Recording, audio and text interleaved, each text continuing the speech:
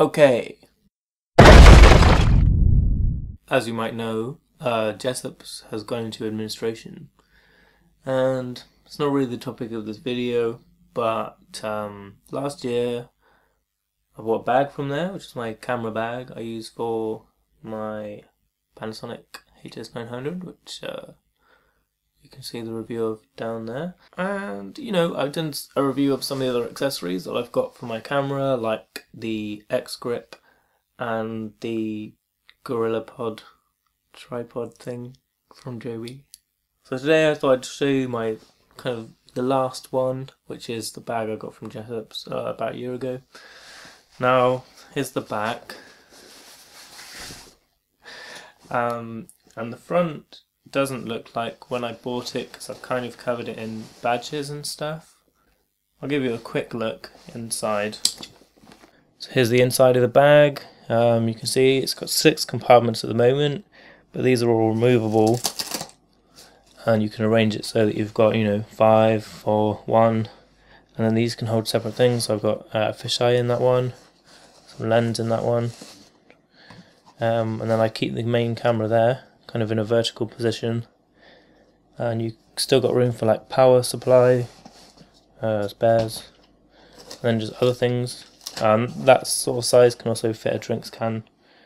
So I'll quickly show you the top. So on the front you've got this flap, and then another zip, and then you've got a room for kind of something there, maybe a sandwich or some tapes if you've got an old camera. And then you get the main bit,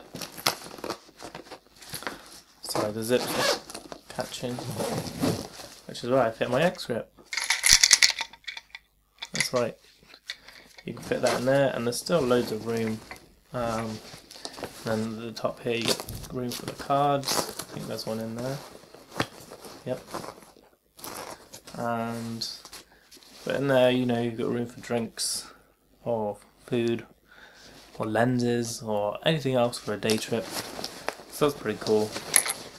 The reason I went with that bag for my camera instead of, say, something like this, a bit more traditional, is because the rucksack, you get 2 straps, so it's comfier, and it doesn't look like a camera bag. Well, maybe it did, but it doesn't look like it now. And that's just kind of a cool little thing. If you're kind of worried about your camera getting nicked or something, maybe put it in something that doesn't look like a camera bag when you're travelling. Plus I've got all the room for the accessories like the X grip, which I really wanted. The only thing I can't fit in there is like the tripod. So if you've got a microphone or flash or anything like that, big lenses, they fit in the rucksack. It's comfy.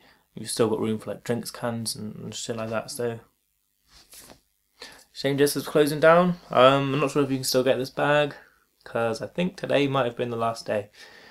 I was going to make this video yesterday, so a bit late. But I'm sure you can get like similar bags around. So yeah, this video is just kind of more of a handy tip for your camera. So if you're looking for a bag, my advice would be get a rucksack. Pretty cool. But make sure you get one like this where the section kind of folds out, kind of in half like that. Then you've still got this bit's protected by 2 zips and a clip there. So it's kind of hard to get into, and if you didn't want to put a padlock on it, you could.